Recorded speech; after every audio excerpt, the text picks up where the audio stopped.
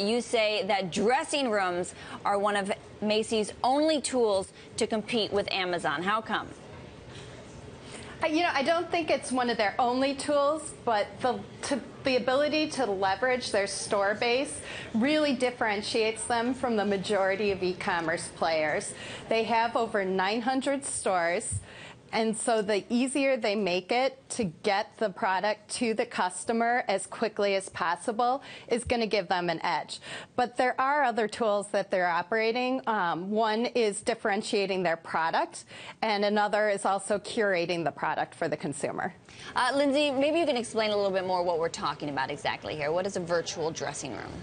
Well, Macy's dressing rooms are very real, and what's more virtual is sort of the selling floor. So you're walking through and you're looking at mannequins that are wearing these bathing suits, and you can say, oh, I like that suit, tap it with your smartphone, and it'll send a message to someone which will send the bathing suit into your fitting room. So you can, more easily select a lot of items without hauling them off to the fitting room, and then once you're there, we've all had that experience where you're putting on the bathing suit, oh, it doesn't fit, I need the next size, you have to get dressed again, go back out.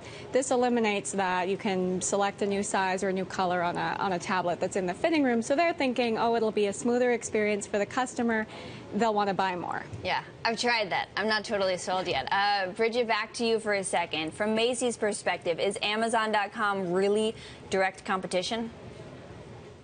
It is. I think Amazon is really making strides to grow their presence in the apparel sector, and they've got the scale to make themselves very attractive to apparel wholesalers. So I think you will see the number of brands offered on Amazon growing over the next couple years. Yeah, I actually gave this a little test before we went on air. I didn't realize you can buy things like a DVF dress on Amazon.com.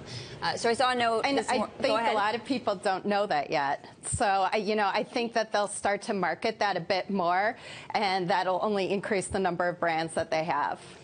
So Cowen put out a note recently saying that Macy's will actually Amazon will replace Macy's as the #1 online fashion retailer. Is that really realistic, Lindsay?